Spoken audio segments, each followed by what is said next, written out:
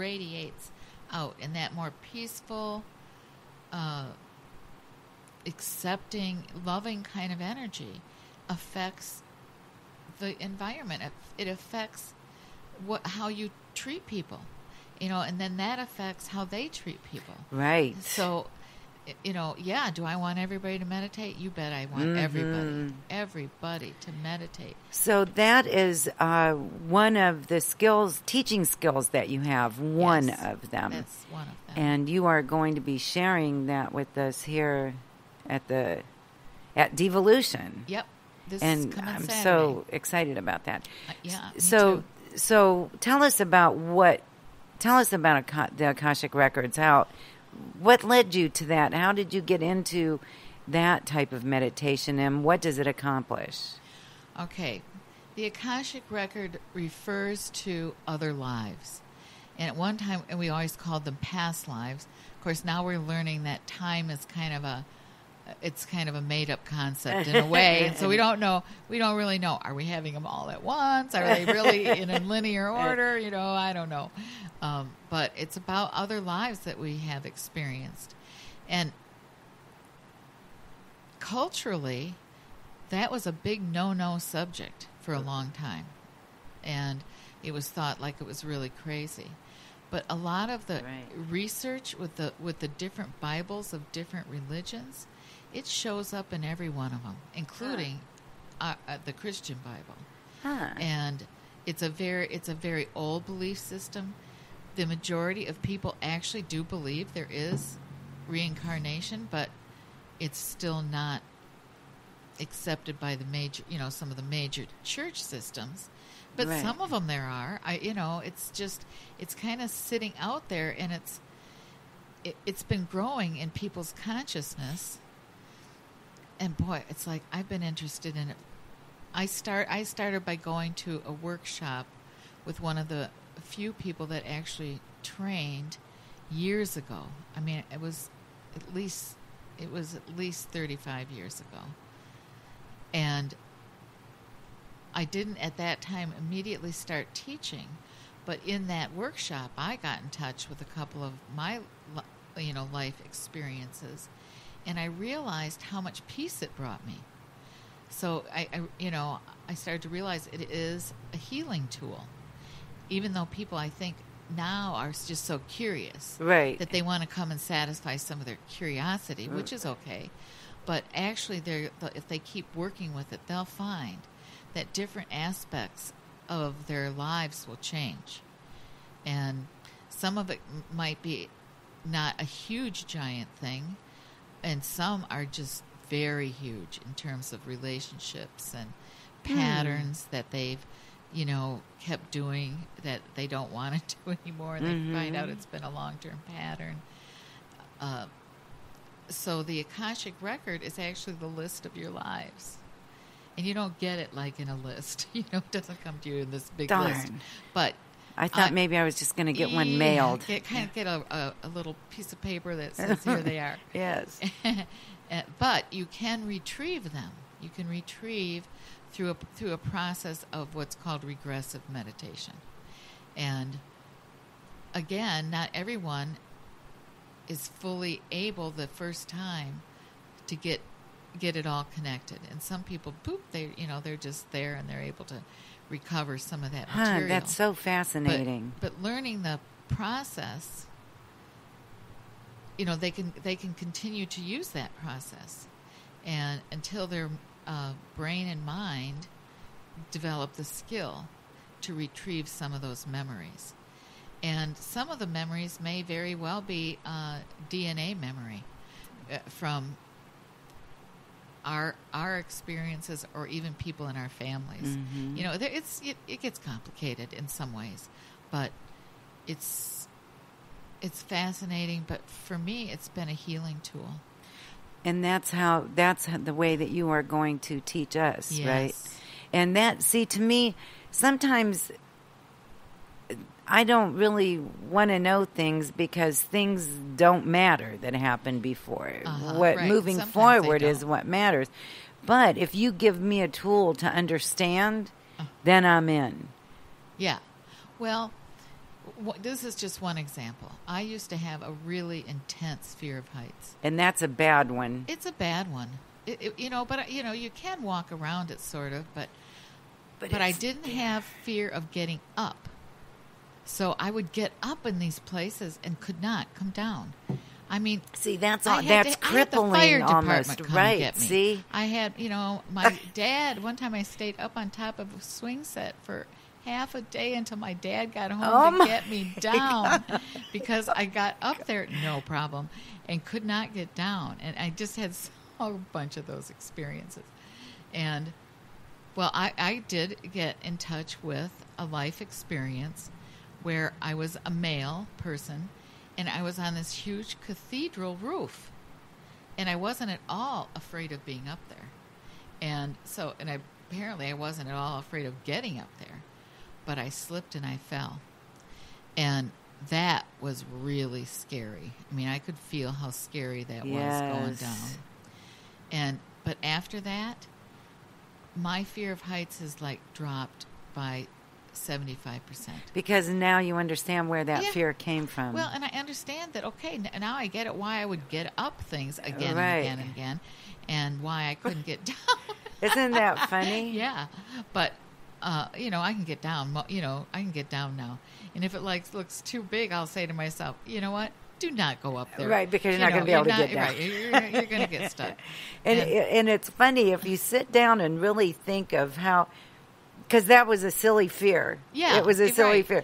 And if you really sit down and think about how really everybody has one of those, I think. Oh. Mine is, I'm fine going up inside of stuff, like buildings and stuff, no fear whatsoever. But if you give me a ladder and lean it up against whatever you're leaning it up, I can only go so far. And it's totally irrational. I cannot go any higher on that ladder. It doesn't matter if there's two people holding it. Yeah. It doesn't matter if I'm carrying something or not carrying something. I cannot go any higher on that ladder. Mm-hmm. So I'm going to be interested to see why. Right. What comes up. Yes. Right. Because that's totally irrational. Totally. It is, but then when you find out how you started with it, you realize it's not that irrational. That from experience that certain things are dangerous. Yes. And you've experienced the outcome of it. Yes. Even though it wasn't in this lifetime. A lot of people have fear of water, where they've had water right. My incidents cousin, one of my cousins. Yeah. That one's a really common one. Or who was I just talking to the other day that is deathly afraid of? It's either cats or dogs. I think it might be cats. That probably another life experience, unless they've been attacked by cats. And not that she ever remembered. I'm pretty sure it was cats. Yes, and some things like I can understand. That you're afraid of just the way that, like snakes. I don't like snakes. That's understable. To me, that's not irrational. Kind of like spiders. Spiders, right. But now you like spiders. You might love snakes. Right. I can't. That might make me hate chocolate, and I don't want to hate it. I don't want to be a hater. I know. Well, clearly I did love chocolate more than that I hated is so spiders, funny, though. So you were meant to like spiders. But now you're just not afraid of them. I'm not afraid of them. That's a funny way to overcome it, though, isn't it? It backfired on you. Be careful what you wish for. Right. That's so funny. So they leave me alone because I think I don't emanate any kind of fear energy. Oh, right. So they don't even bother me.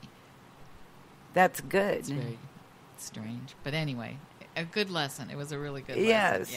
Yeah. You'll have to tell Stacy, or she'll have to listen to the show later to hear that story because it's really funny.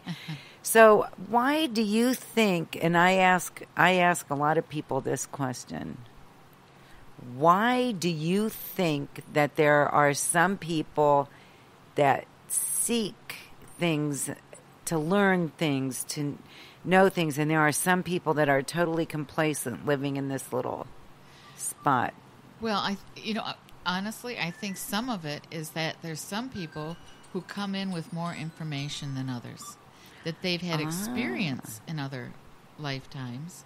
And so they naturally, there's like a resonance, that there's something that feels familiar.